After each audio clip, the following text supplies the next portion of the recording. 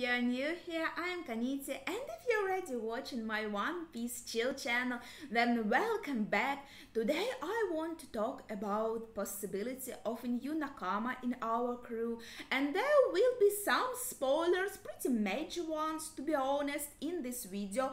If you are not reading manga, if you are not up to date with manga, if you're an anime only watcher, then please beware of spoilers.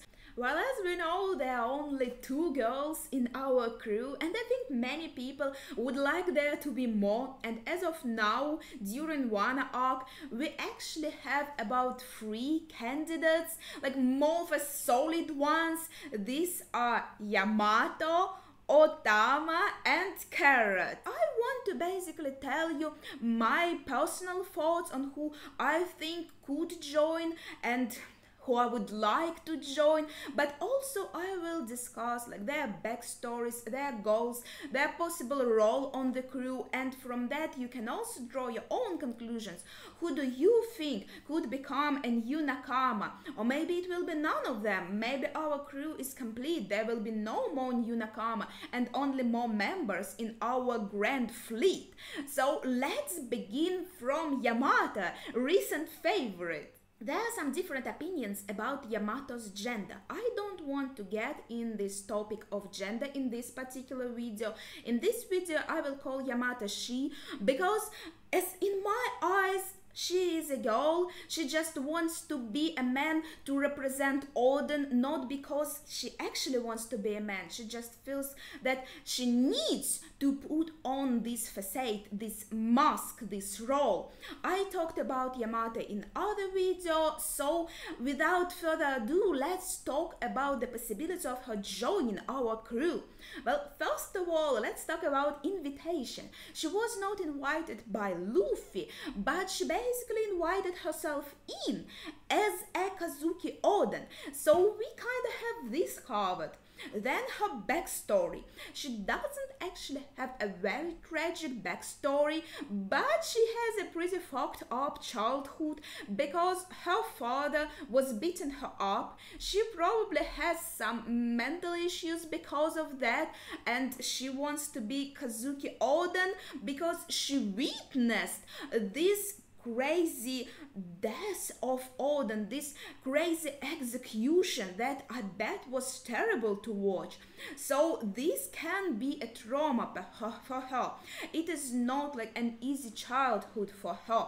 And yeah, her father like not honoring her wishes to become Odin, of course, and beating her up and being an alcoholic, basically not a good father. Even though we don't know much about her, we can say she has to be pretty strong from what we witnessed, so she will bring a lot of raw strength to our crew, something that we really need right now because our opponents are getting stronger and stronger. Our quest is getting more difficult, so we need someone strong. And also her role on the crew, I think, is the most interesting thing, because I actually like thought of a role she could have on our crew. She would write the logbook. I think it's obvious because she found Odin's logbook. She wants to be like Odin, she wants to represent him, continue his will, so probably she would want to write her own logbook. Maybe once she understands she doesn't have to be Odin, she can be herself, then she starts her own logbook, and this will be her dream. Instead of opening the borders of Wano, that is actually Odin's dream, maybe she will find her own dream to travel around the world herself, or basically to go to Raftel and write her own logbook about this. So this is kind of covering the dream, because if her dream, right now it is stated, it is to open borders of Wano, but if it's completed by the end of Wano arc, then what is her reason to go with us? She will need a new dream. And then diversity she brings to the crew, and dynamics she brings to the crew, I think, are the most interesting things here, because she's very unlike Nami or Robin. So she brings a very different girl persona to the crew, and also her dynamics with Luffy are already funny, and you can imagine how cool it would be to see her interact with other members of our crew. She's very tall, strong, she has a cool design, she has a cool personality. If she still believes she's Odin, there are bound to be some funny little jokes about this that will bring some comic relief that Oda always uses. Basically, that's it about Yamato joining our crew. I'm not really sold on Yamato, to be honest. In my eyes, she's more like pudding of this arc. She will become our ally, it looks like. She might even join somehow a grand fleet with some people that will remain under her command. I'm not sure, like beast pirates after Kaido dying, some of them might join her and just have their little redemption, because we don't see them as nice people, but maybe some of them can actually have a change of heart and join Yamato and be our allies. So personally, I don't really see Yamato joining our crew, but I wouldn't mind that because I love her and enjoy her character a lot. Next is Tama. We have quite a lot, honestly, going on for Tama. She has that connection with Ace, and Ace promised to bring her in this adventure to get her on his ship so she can sail with him. And since Ace is now gone, Luffy has to continue his will and has to fulfill this promise that Ace made to O-Tama. So he will have to bring O-Tama with him on this adventure. And also about her role on the crew, it's really hard to say. She might become like another Chopper, someone cute, but Chopper also has a role of a doctor. Tama is not very strong, and though she will bring diversity, of course, because she's very unlike other girls. She's very small, her design is super different, so she will easily be distinguished from Nami and from Robin. And of course her personality also, we can say, is a bit different from theirs, and she also has a dream to become a kunoichi, and this dream can help us understand her possible role on the crew. She can be this ninja, this female ninja kunaichi that will get some intel for us, that will just go somewhere in hiding, in stealth, get some info, report back to us. It is a dangerous task for a child, but I can see this happening somehow. So technically we have an invitation that came from Ace, so she's kind of invited on our ship, on our crew. We already saw some of her dynamics with our crew. We know Zoro and Luffy care a lot about O-Tama. She's very important to them. She has a dream to become a kunaichi. She has kind of a sad backstory because, well, you can see probably like her parents are dead. We don't know nothing about her parents. I had a theory that Grandpa Hell is her grandpa, but so far there are no more evidence to this theory, so we can assume she has no one. Basically, she lived in this poor village and then she didn't have anything to eat, and it was a very tough childhood for her, and her country was invaded by these beast pirates. I think we could say that this backstory she kind of has covered, and her dream, her dynamics, everything, like except for her strengths. But if she's here to gather intel, maybe she doesn't need a lot of strengths, and she might be a strong opponent against zones. She can use her power on them, like help us with some animals and all of that.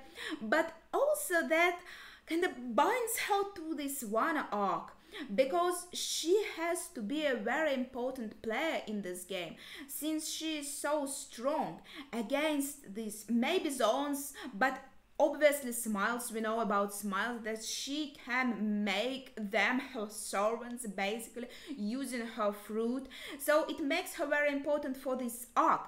But can she really like go with us after one, especially since she's so small, she's just a child, and she also has this bond growing with Moma, so all of this makes me think she will stay in Wano, maybe she will marry Moma at some point, maybe she will become Kunoichi, and once she's older will come back for her and she will join our crew somewhere like after the main story ends. So in my opinion, Tama probably will not join our crew right now. I think the possibility is very low. Last but not least is Carrot, and I believe Carrot has the most chances to join our crew. She has every point covered. She has a sad story basically happening before our eyes. I mean, Pedro dying in front of her eyes, and she has to continue Pedro's will also. So she has this inherited will in her. That is also very important because basically all of our Straw Hats have inherited will for someone, from some very important figure in their life, and I don't think we have this in Tama. We have this in Yamato somehow because she kind of inherited will from Odin, we could say, not directly though. They didn't know each other, she only saw his execution, but you know what I mean. But Carrot, yes, she had Pedro in her life.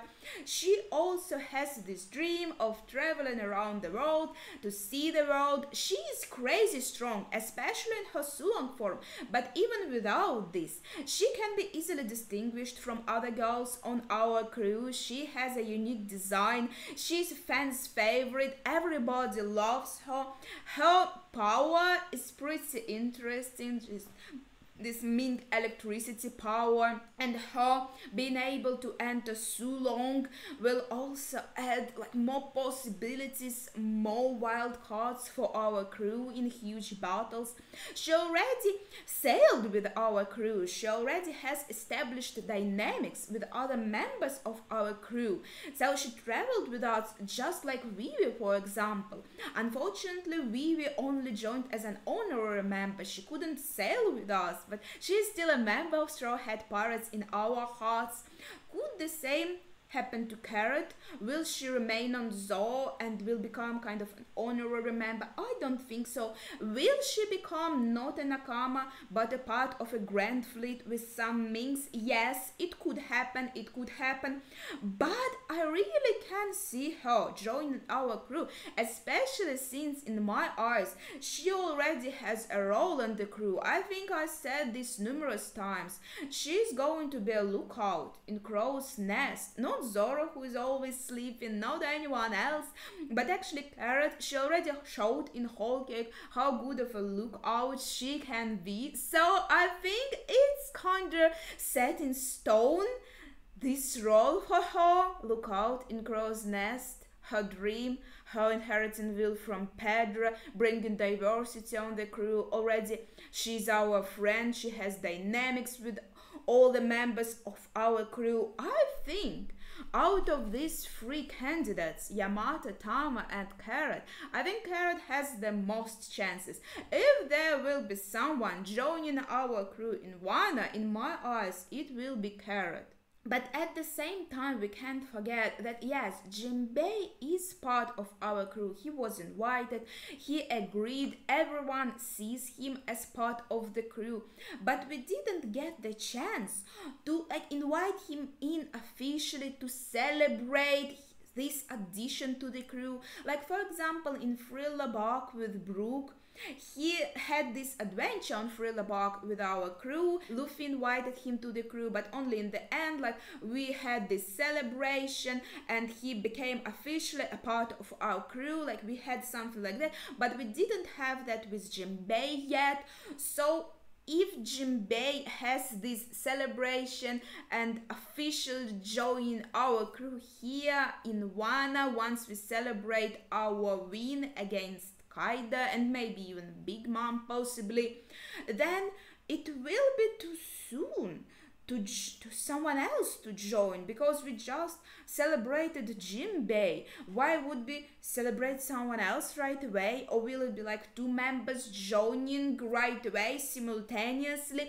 I'm not sure how this will look. What are your thoughts? Do you think there will be a new Straw Hats? Do you think it will be someone like Yamato, Tama or Carrot? Or do you have someone else in mind? Share your thoughts in the comments down below. That's it for now. Thank you for watching and see ya!